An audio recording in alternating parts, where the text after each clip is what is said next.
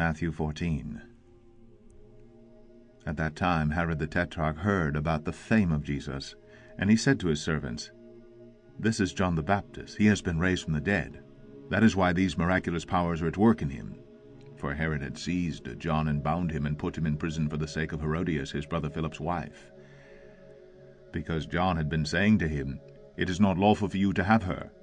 And though he wanted to put him to death, he feared the people because they held him to be a prophet.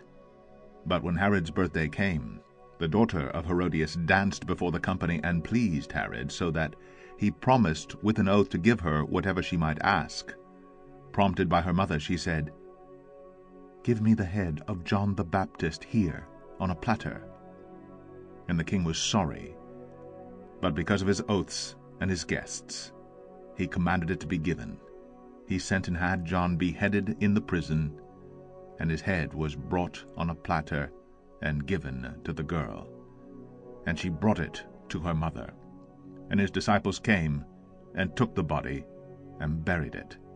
And they went and told Jesus. Now when Jesus heard this, he withdrew from there in a boat to a desolate place by himself. But when the crowds heard it, they followed him on foot from the towns. When he went ashore, he saw a great crowd, and he had compassion on them and healed their sick. Now when it was evening, the disciples came to him and said, "This is a desolate place, and the day is now over. Send the crowds away to go into the villages and buy food for themselves." But Jesus said, "They need not go away. You give them something to eat." They said to him, "We have only 5 loaves here and 2 fish." And he said, "Bring them here to me." Then he ordered the crowds to sit down on the grass, and taking the 5 loaves and the 2 fish, he looked up to heaven and said a blessing. Then he broke the loaves and gave them to the disciples, and the disciples gave them to the crowds.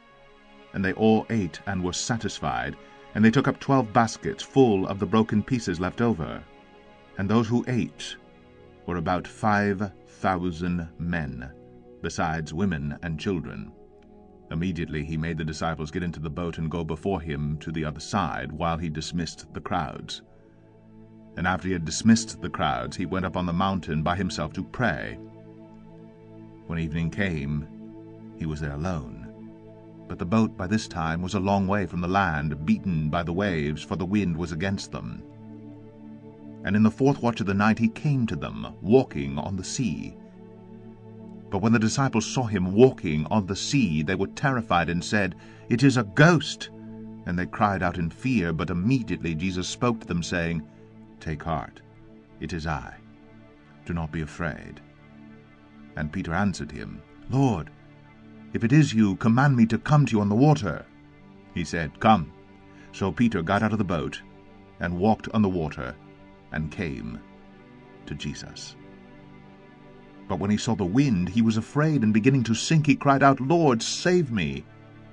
Jesus immediately reached out his hand and took hold of him, saying to him, "O you of little faith, why did you doubt?"